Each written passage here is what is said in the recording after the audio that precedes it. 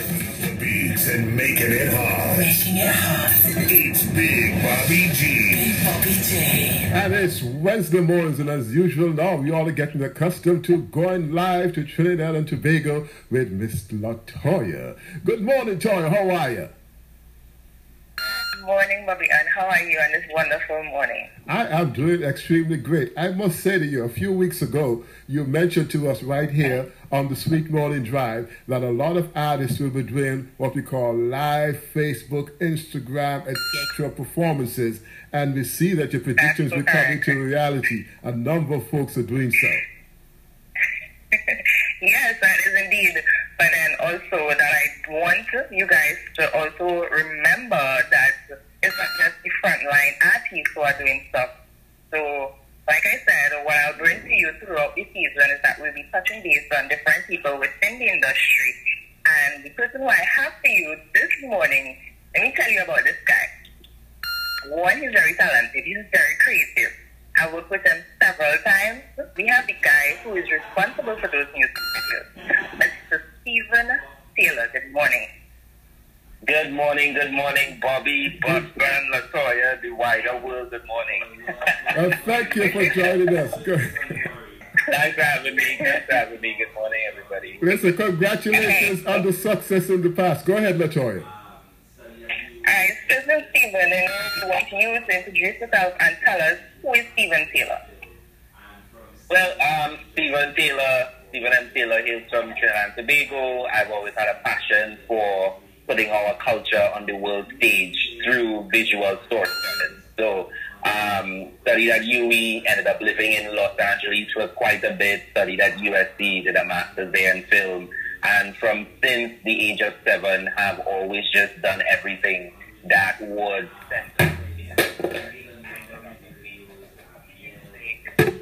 and ideas on film. So when I returned to Trinidad just for a bit, because I go between LA and Trinidad, I came back and did a bunch of music videos for the soca music season with Rufan House.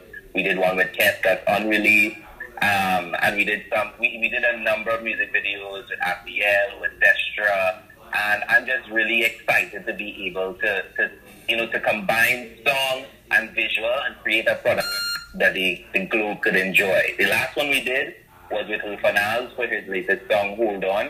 And that was a special music video because we reached out to over 200 cities in the world and got them to participate in helping us make this global music video, where they sent in videos of themselves spending time with their families in quarantine. So I really enjoy what I do, and any opportunity to put Trinidad and Tobago, soca music, and just Caribbean-ness on screen really excites me.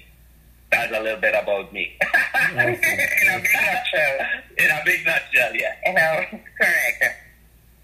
Alright, so one of the things that we are focused on is basically the COVID-19 coronavirus and how has it impacted the industry. From your standpoint, not being able to go out and to shoot music videos in the public and not be able to, gather in your groups as we normally do, sit down, develop ideas. How are you dealing with a situation like that where now we know, for example, artists who basically had hit songs, big songs, and upcoming songs for the season who wanted to put that out through music videos, and now they are not able to do so, and if they are doing so, they are either one, creating videos from home, or more or less using stock video footage of them performing on stage in some other country. How are you dealing with a situation with that? To me, it's a situation that has given artists and creatives time to work on other aspects of their craft. Especially now in this day and age, people are interested in meeting the faces and the person behind the art, behind the song, behind the video. So I think now is the perfect time for artists, for creators, for us to connect with the audiences who have fallen in love with our creative pieces who have sung, the lyrics to various hit songs. So what I have realized in talking to some of my friends who are artists is I sort of expressed to them, now is the opportunity for you to actually capitalize on fan relationship, on building that human, personal kind of connection with the people who support your music. And by extension, collaborating with brands.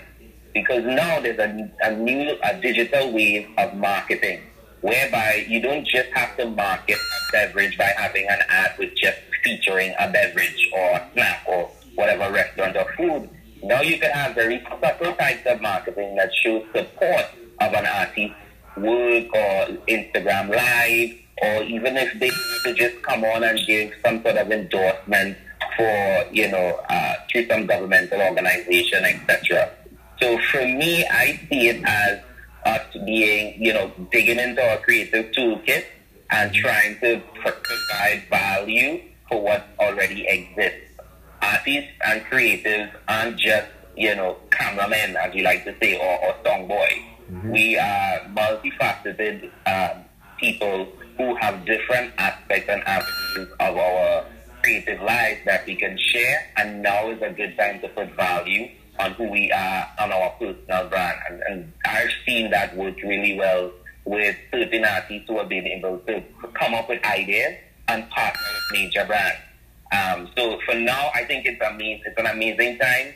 During the Renaissance, those guys were creating. We create and we invent in challenging times. As much as you saw some of the changes that you spoke about there, soca music is brand worldwide and international. How do you see the business aspect changing, not only just for performers, but guys like yourself behind the scene in terms of profitability and from a business perspective? Where do you see the future for people like yourself in the business? Amazing question, Bobby. Just recently I saw, and I don't know if you saw it, Toya, DJ Khalid, he did an Instagram Live. And a Trinidadian woman, he put her on live and she ended up singing and on the spot. And he, was touting Trinidad and he rated her and so on. I think right now, because the world is so small and we are so connected, also music is in a digital format. You don't have to come to a concert all the time. Music videos are in a digital format. So I think right now the way that it would make money from a business standpoint is for artists to continue to put value to their work by collaborating with international artists, and not just focusing on music videos, but focusing on endorsements that incorporate the business side of it. So you can do a music video, but one thing I see, especially with soca music videos, is we don't have a lot of collaboration. If we reflect on a rap music video, for example, you would see them, having some famous alcoholic brand in there, or they'll have a particular vehicle or particular T-shirt line, or particular, and that's not just the show. They are putting money and investing in sort of a partnership through that brand awareness. I think now is the perfect time to encourage our soca artists, and there are those doing it, of course, the veterans are already doing that, but for even the young ones to see the value in their brand and what they bring to the table by taking advantage of the fact that the world has gone really digital, and literally your music can leave Trinidad, your home in Trinidad, and end up in Australia by the click of a mouse, and be able to be paid the same way digitally by getting one of those apps or Cash App or anything like that. So I think now is a perfect time. It's amazing, and it allows us to do more work at a rapid pace. And the good thing about music and music videos is once you do it once, it lives on forever. So you now have to make sure that you tie in your royalties and your publishing deals and your percentage deals. So when you put that effort out once, you're paid repeatedly. So that's the business side. They want to have to talk to, lawyers in the entertainment field and really put some substance to their plan. That's why I see it actually going to that next level. When DJ Khalid says, yo, Trinidad, I'm going to go pull up. When Justin Bieber is making, Caribbean pop kind of music, and we could go on and on. They are aware of it, but we just need to keep pushing forward so that the purity of the art form isn't diluted and people really embrace it as it is. Nice. Go ahead, Bobby. No, go ahead. I'm sorry. Go ahead, Latoya. Stephen, we touched on the financial side of things. So what about, the young ones who is coming up who want to get involved in the creative industry? Because one of the things we also are looking at is that not all entertainment artists slash are tech savvy, where they will be able to say, okay, fine, put out proper content, because you don't just want to drop anything wacky and diminish your brand. Right? So what advice would you give to those young upcoming artists, those young upcoming film producers, people in your industry, creative minds who work behind the scenes, who basically want to get more involved to assist like our local soca artists, our local brands, our local companies to push things further and survive still within this industry right now during this COVID period? Great question. I value the importance of a team and knowing your strengths and your weaknesses. I literally talking to a filmmaker from LA just yesterday, one of my colleagues, and he was basically lamenting the fact that he despises having to post stuff on social media, etc. He wants to focus on content and the craft. Two things. I have two responses to that. One, when you're now starting off, you have to play all roles, and it's a great exercise so that when you actually get somebody to manage your social media, or you actually get an agent or a manager, you would have that's Toya. Yeah, you would have experienced it firsthand what it takes to facilitate each role. So when you finally have the opportunity and the cash flow to hire someone, you know what your brand is, you know how to communicate your vision and what you need to get done. The second part of it is collaboration. Yes, you see, a double M on screen, and yes, you see a Tyrese or any other famous actor, but they have an entire team behind them. I always tell creatives, right now we are, depending on what circle you are on, people are on the same level. Just ask, yo, I have this new song. I'm not really good at social media. I really like what you post on Instagram. Can we work together? And what I'll do is I'll tag your handle on my photos.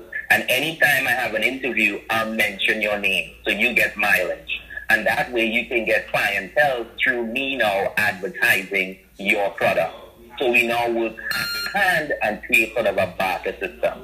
What tends to work out afterwards is because you develop that loyalty to each other, when you get the paying gig, it's very easy for you to call up that same friend who's committed his time, his talent, his time, a skill to now say, yo, we have some cash, let's make this happen. So I feel like now is the perfect time if you're now starting off. Reach out to those friends whose work you admire. Reach out to those friends who you really connect with and are on the same wavelength. And also embrace the opportunity to learn the different parts of the industry that you will eventually have to now outsource to other individuals.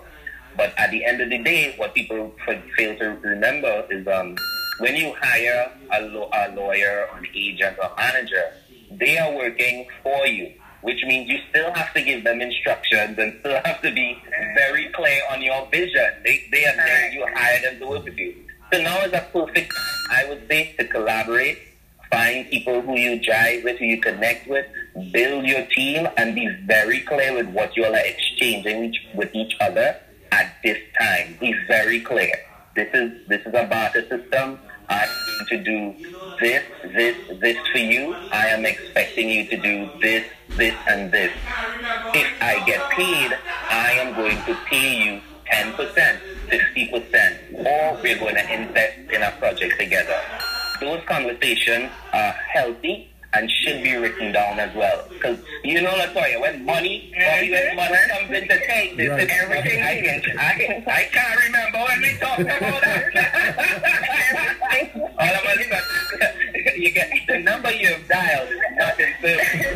My grandmother used to say, you get rich on your switch. You get rich on your switch. So it's okay. People say, when you write it down all of a sudden, how you get so serious, even all of a sudden it's professional. No. It's just to prevent amnesia. That's all. I just want to be able to type in the subject line, agreement with XYZ, and have Google remind both of us what the arrangement. Well, those are two things I'd say. Yeah, you have shared some valuable information. I have one final question for you. How cooperative you'll find the artist when someone wants to do a video? Is it 100% of your idea, or is it collaboration? How does the process actually work? Great question. Thanks, guys. I really enjoying this time sharing with you and your listeners. It goes a number of ways. Some they will call me and say, Stephen, I have a mad tune, mad, right? but I want real deals, real deals, right? They'll say. And then I'll say, okay, cool, let me dig into this a little more.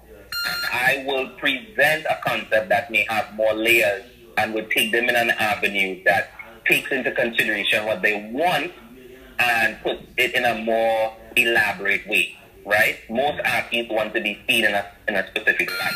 So in that instance, they'll call me, they'll give me a song, they'll express how they feel about it. If it's sexy, they want to have some kind of energy, or they want to look in a certain way, I'll take that song, I'll play it 1,000,001 times, and then meet with them and pitch ideas, to which point one of them would stick and will develop. Another way is an artist may have a vision, right? Because for the most part, they're like the screenwriter in this visual movie. And they'll say, Stephen, I wrote this song, and when I was writing it, I thought about this Laja Bless. And she would tackle these fellas in Sagariqua, and there was this fellow from Boston and I wanna have a kind of international feel. So they will come with different points and different images that they have in mind and bring it to me, and I will flesh it out. Now, when I flesh something out, I have to take into consideration the artist's budget and their time constraints. I did one music video once, we shot it and came up with the idea in 48 hours. So that idea had to be, something we could turn over really quickly and edit and release. There's some concepts where we have to build a full set, like open houses.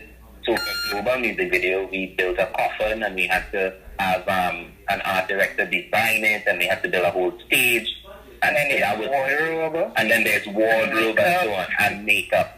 And then we have to figure out what their budget is and what we have to outsource, how many people may have to volunteer, and how many days we need to shoot. So most times I tend to try to keep the idea down to 1 day, because it helps with the artist budget, so that they'll actually be able to market the music video. And that's a big point that most, I think, generally artists miss out on. When you do a music video, it's just a tactic and a strategy. The music video doesn't have legs.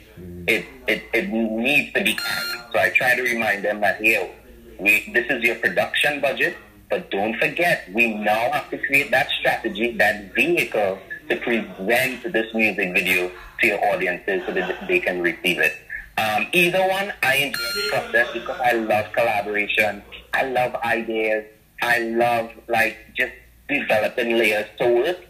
And but when I get to create from scratch, it's also good too, because it's like, okay, I can do whatever I want. Nice, let's go. Based on the budget. Based on the budget, of course. Based on the budget, of course.